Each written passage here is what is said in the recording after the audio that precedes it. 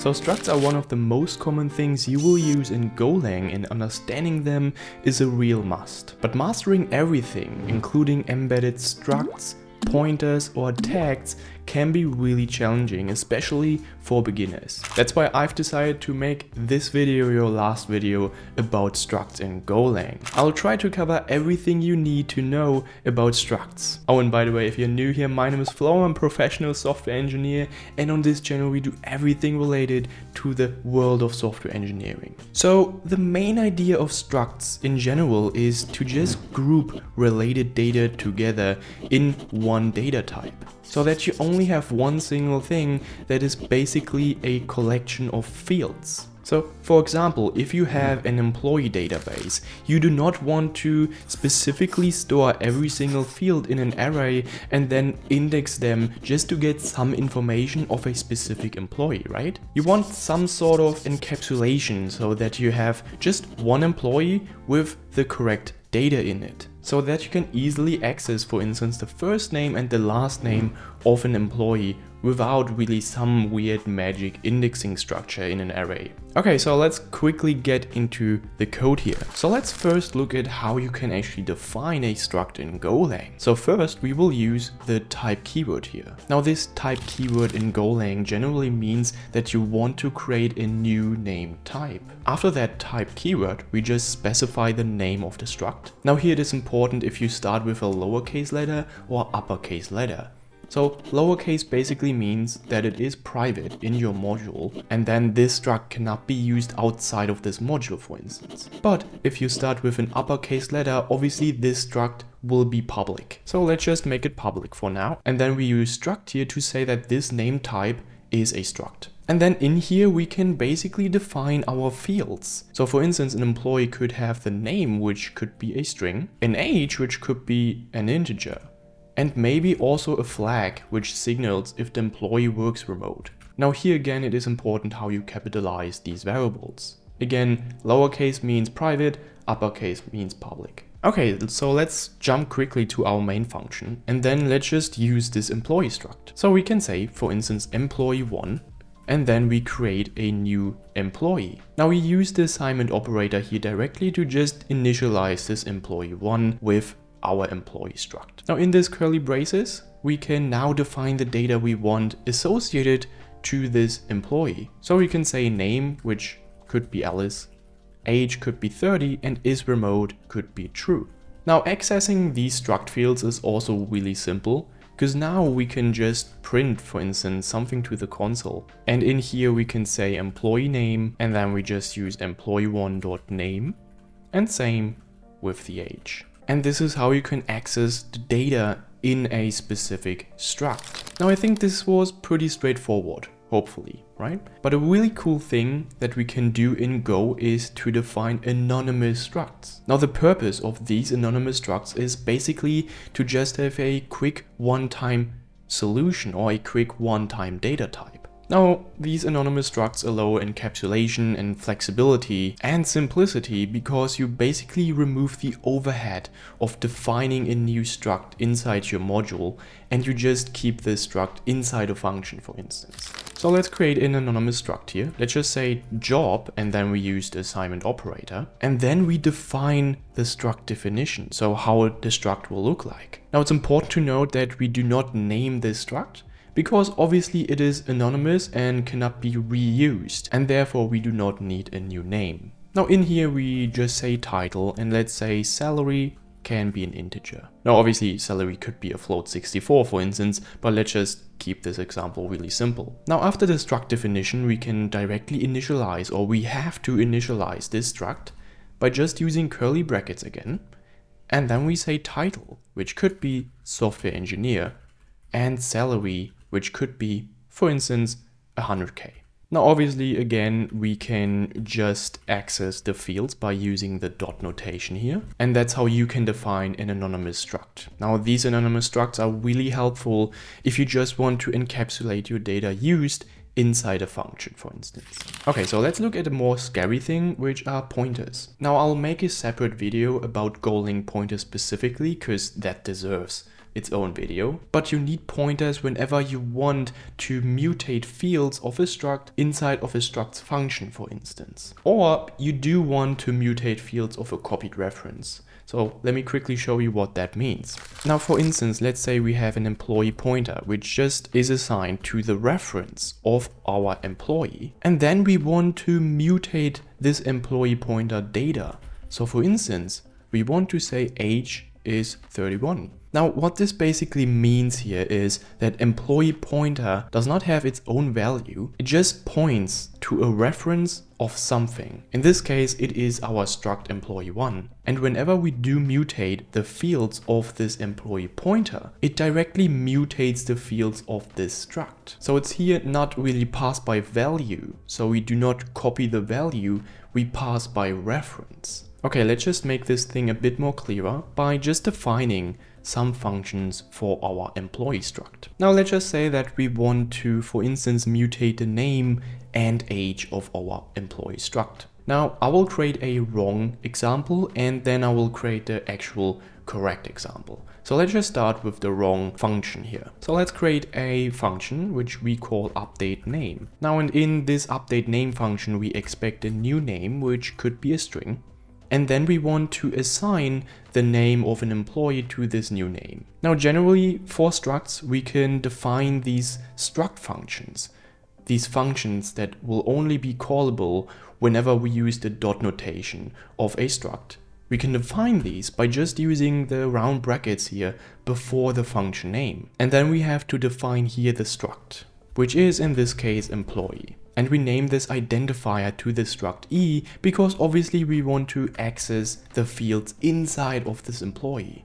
So we say e.name is equal to new name. Now, beginners would say that do not have a broad understanding of pointers. They would say that this function works, right? We just call the function of an employee update name, then we pass in the new name, and then it should update the field. Let's just quickly do this by simply calling the update name function here. And let's just say we use Bob. Now this is how you can call the function of a struct. And like I said before, we associated this function with the struct by just using the identifier or the annotation we had before the function name. Now if we run this program, things might look really interesting, right? Because we've updated the name to be Bob, but it's still Alice.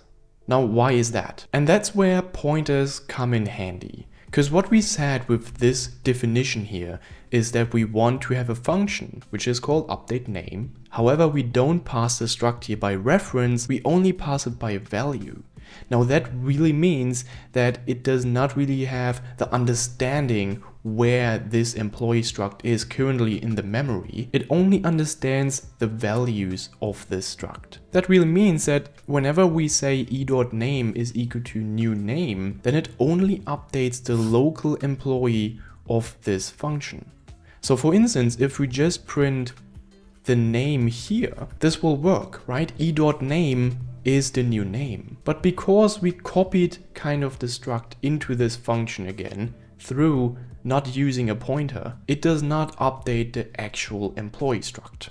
Now this is really important to note here. Now how we can fix this issue? We just use a pointer before that. And if we run this again, things will work now. Now again, why does this work? We do not pass by value in this case, we pass by reference. So we do not copy the whole struct by value, we just use this pointer to point to this reference in memory and then update the employee memory. Now hopefully that wasn't too confusing. Now generally copying things, especially structs that are larger, can be really inefficient in terms of memory. That's why I recommend when using larger structs that are really enormous to just use a pointer, because you do not copy the value here, you just use the reference. However, it's also important to not always use the asterisk, so the pointer, because that indicates to the user of this function or to the developer of this function that the employee struct is modified in some way. And we obviously want to avoid this confusion.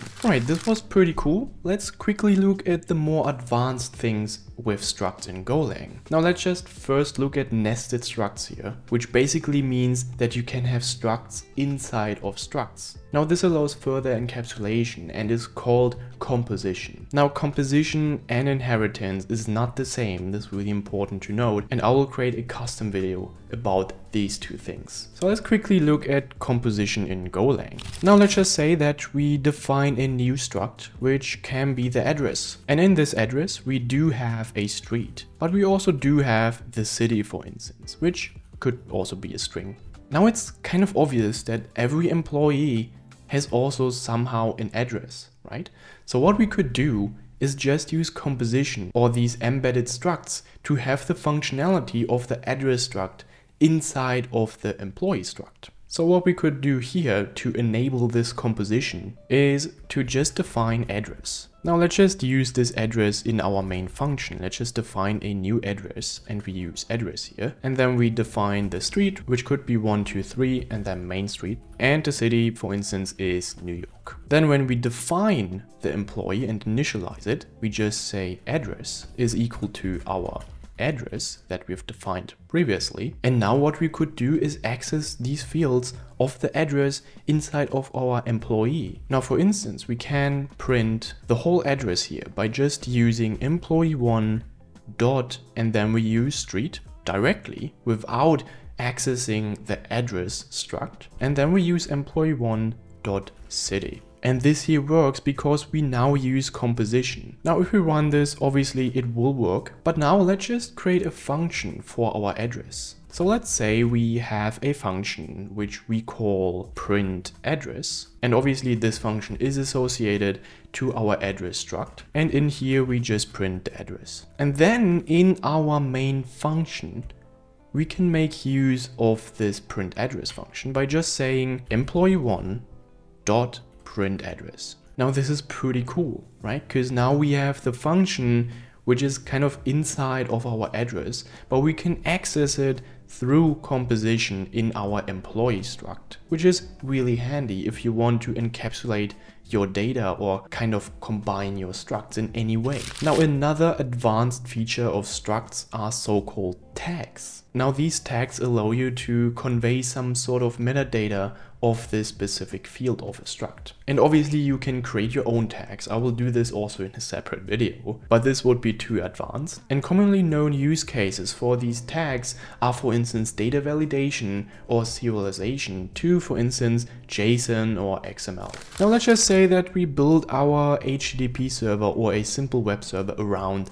this functionality and around our structs. And now I do want to, for instance, respond with the employee struct. Now to serialize this data inside of a struct, we can just use the JSON tag. Now for that, we use these backticks here, and then we say JSON, and then we define the name of the field which should be displayed in the JSON response, for instance. Now this specific JSON name will be used as the key for the key value pairs in the JSON object. So let's just say name here, keep it simple. And now the Go compiler actually complains that this name has to be public. So we will make it public by just using an uppercase N. Let's do the same thing with our H, but also with our isRemote flag. Now it is pretty clear that you can use anything you want as the key name for your JSON object. So you could say instead of isRemote as the name, you could just use remote, for instance. Let's just make these two struct fields